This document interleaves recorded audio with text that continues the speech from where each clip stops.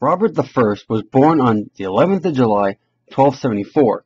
Became known later as Robert the Bruce, a descendant from Anglo-Norman and Gaelic nobilities. His parental fourth great-grandfather was David the First. Robert's grandfather, Robert de Bruce, 5th Lord of Annandale, was one of the claimants to the Scottish throne during the Great Cause. Very little is known of his youth. He was probably brought up in a mixture of the Anglo-Norman culture of northern England and southeastern Scotland. Robert the Bruce would most probably have become trilingual at an early age. He would have spoken both the Anglo-Norman language of his Scots-Norman peers and his father's family, and the Gaelic language of his Carrick birthplace and his mother's family. Robert had 9 siblings, and he and his brother Edward may have been fostered according to Gaelic tradition, spending a substantial part of their youth at the courts of other noblemen. As heir, Robert would have been schooled by tutors in all the requirements of courtly etiquette. His grandfather, known to contemporaries as Robert the Noble and to history as Bruce the Competitor, seems to have been immensely influential on the future king.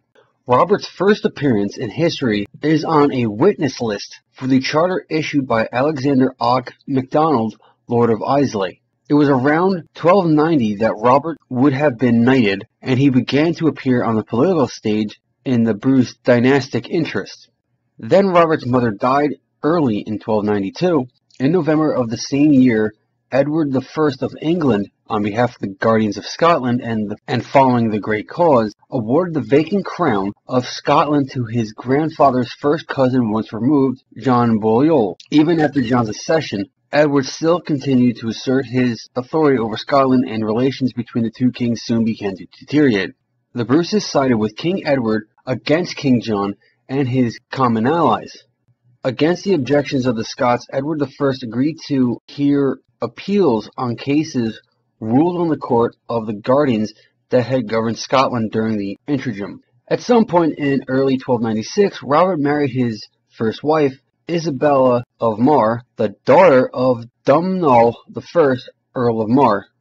As Earl of Carrick, Robert the Bruce supported his family's claim to the throne and took part in William Wallace's revolt against Edward I of England. At the Battle of Dunbar, Scottish resistance was effectively crushed. Edward deposed King John, placed him in the Tower of London, and installed Englishmen to govern the country. The campaign had been very successful, but the English triumph would only be temporary. When the Scottish revolt against Edward I broke out in July of 1297, James Stewart, 5th High Steward of Scotland, led into rebellion a group of Scots, including the young Robert Bruce. The future king was now 22, and in joining the rebels he seemed to have been acting independently of his father, who took no part in the rebellion. With the outbreak of the revolt, Robert left Carlisle and made his way to Annandale, where he called together the knights of his ancestral land and, according to English Chronicle, Walter of Garsburg, addressed them thus: "No man holds his own flesh and blood in hatred, and I am no exception.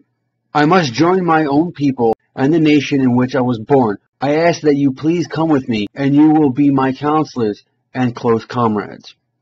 On the 7th of July, 1297, Bruce and his friends made terms with Edward I by a treaty called the Capitulation of Irvine. The Scottish lords were not to serve beyond the sea against their will, and were pardoned for their recent violence in return for swearing allegiance to King Edward.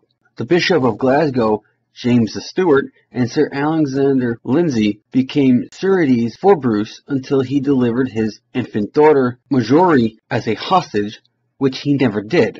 When King Edward returned to England after his victory at the Battle of Falkirk, the Bruce's possessions were accepted from the lordship and lands that Edward assigned to his followers. In 1298, Bruce became a Guardian of Scotland, alongside his rivals for the Scottish throne, John Comyn and William Limbarton. Bruce resigned as a Guardian by the year 1300, due in part to his quarrels with John Comyn, but chiefly because the restoration of King John seemed imminent. In 1302, he submitted to Edward I and returned to the King's Peace. Also in 1302, Bruce married his second wife, Elizabeth de Burgh, the daughter of Richard de Burgh, 2nd Earl of Ulster. By Elizabeth he had 4 children, David II, John, who died in childhood, Matilda, and Margaret. In 1303, Edward Longshanks invaded Scotland yet again, this time reaching Edinburgh before marching to Perth.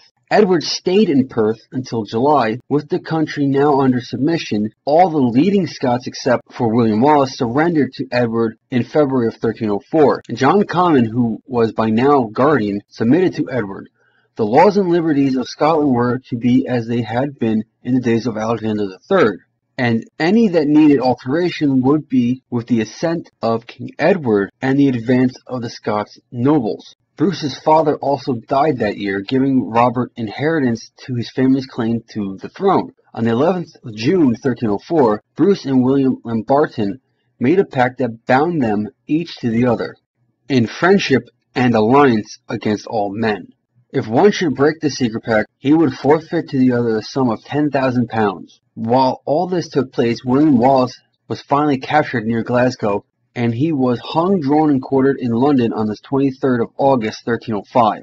In September of 1305, Edward ordered Robert the Bruce to put his castle at Kildrummy in the keeping of such a man as himself will be willing to answer for, suggesting that King Edward Longshanks suspected Robert was not entirely trustworthy and may have been plotting behind his back. In February of 1306, following an argument during a meeting at Greyfriars Monastery, Dumfries, Bruce killed John Comyn. Bruce then asserted his claim to the Scottish crown and began his campaign by force for the independence of Scotland. He was excommunicated by the Pope shortly after.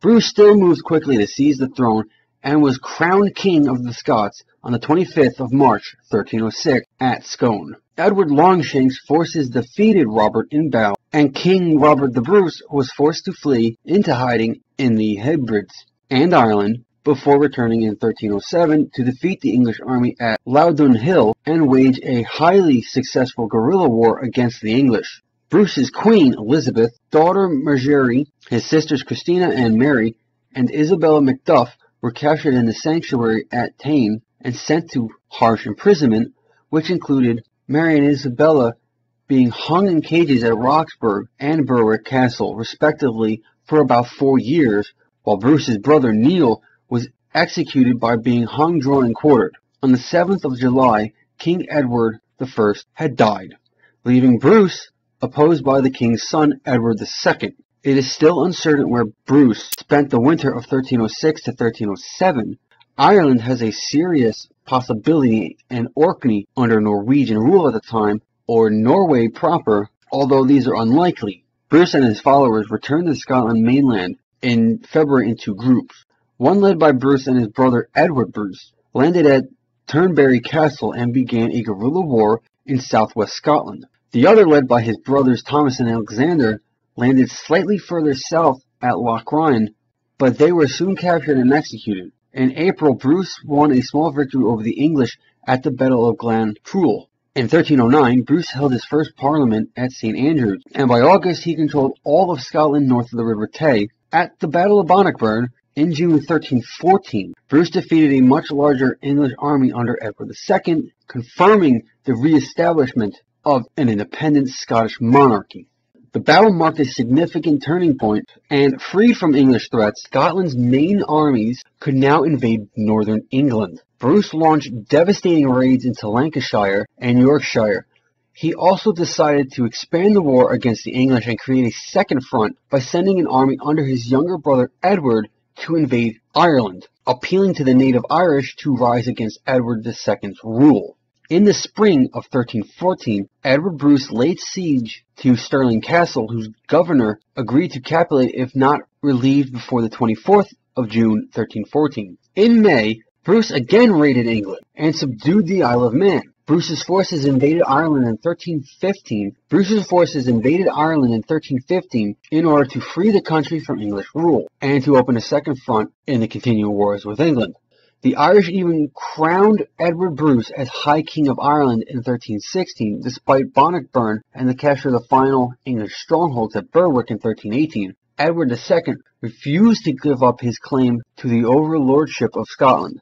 In 1320, the Scottish magnates and nobles submitted the Declaration of Arbroath to Pope John the 22nd, declaring Bruce as their rightful monarch and asserting Scotland's status as an independent kingdom. And in 1326, the Franco-Scottish alliance was renewed in the Treaty of Corbeil. In 1327, the English deposed Edward II in favor of his son Edward III, and peace was temporarily concluded between Scotland and England with the Treaty of Edinburgh-Northampton, by which Edward III renounced all claims to sovereignty over Scotland. Robert had been suffering from a serious illness from at least 1327. It had been proposed that he may have suffered from tuberculosis, syphilis, motor neuron disease, or a series of strokes. In October 1328, the Pope finally lifted the interdict of Scotland and the excommunication of Robert I. The king's last journey appears to have been a pilgrimage to the shrine of Saint Ninian at Whithorn.